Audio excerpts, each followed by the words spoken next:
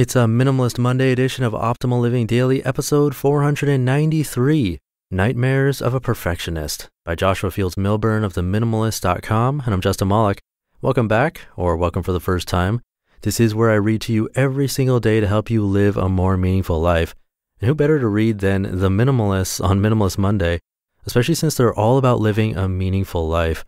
By the way, they just left on their tour. I'll be at their stop in Los Angeles, so definitely check that out. See if they're coming to a city near you. Just go to lessisnow.com. And before we jump into their essay, big thanks to Audible for supporting this podcast. You can get an audiobook completely free with a 30-day free trial if you go to audible.com/old.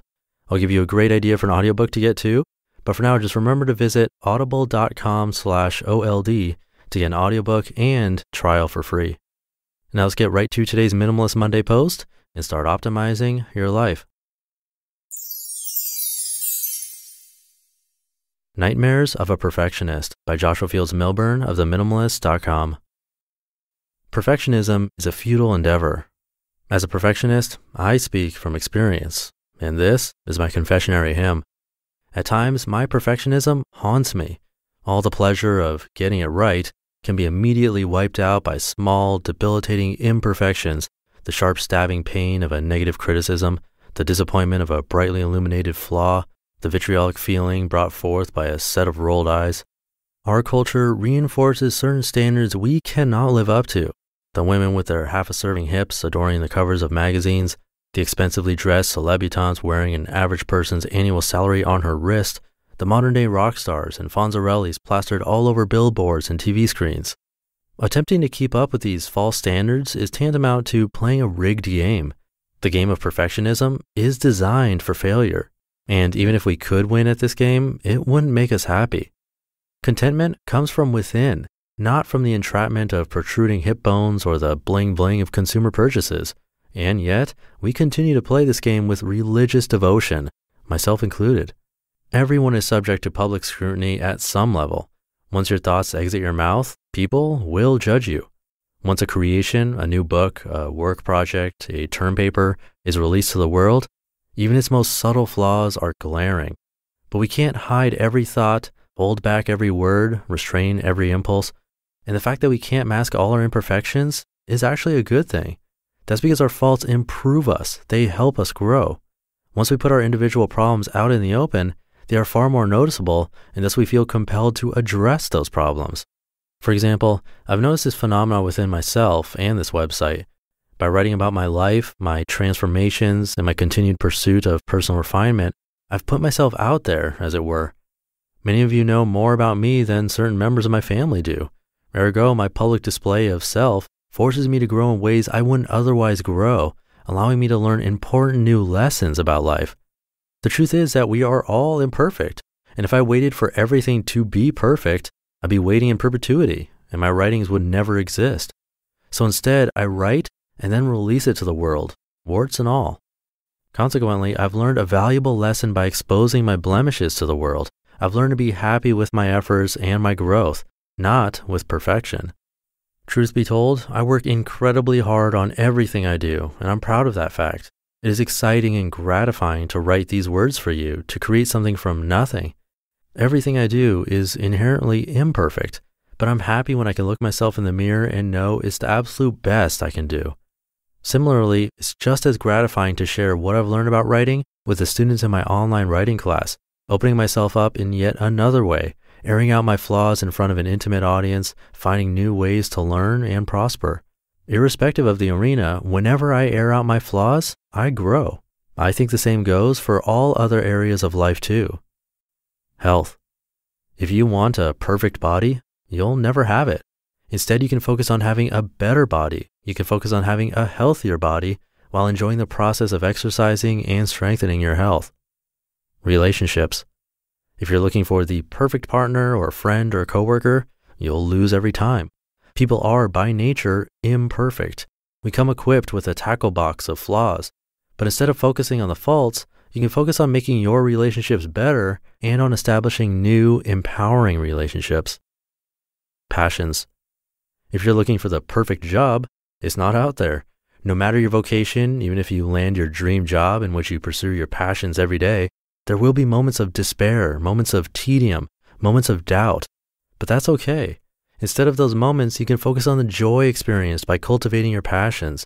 You can focus on the fulfillment you get from improving everything you do in tiny ways each day.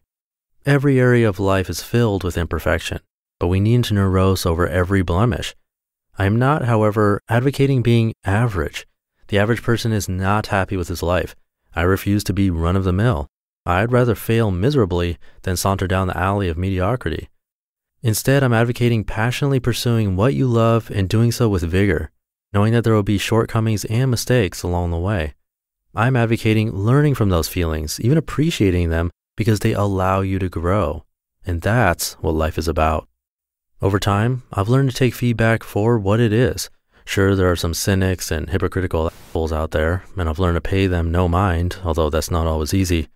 But most people who provide advice are simply attempting to help. They are contributing to the greater good. This feedback allows us to evolve, it allows us to expand and live more meaningful lives. That doesn't mean that I apply every bit of feedback I receive, but I do consider the meaningful, value-adding observations and take action accordingly. I've also learned how to better deal with imperfection. I've learned to do 3 simple things to change my state when I feel overwhelmed or bothered by my foibles.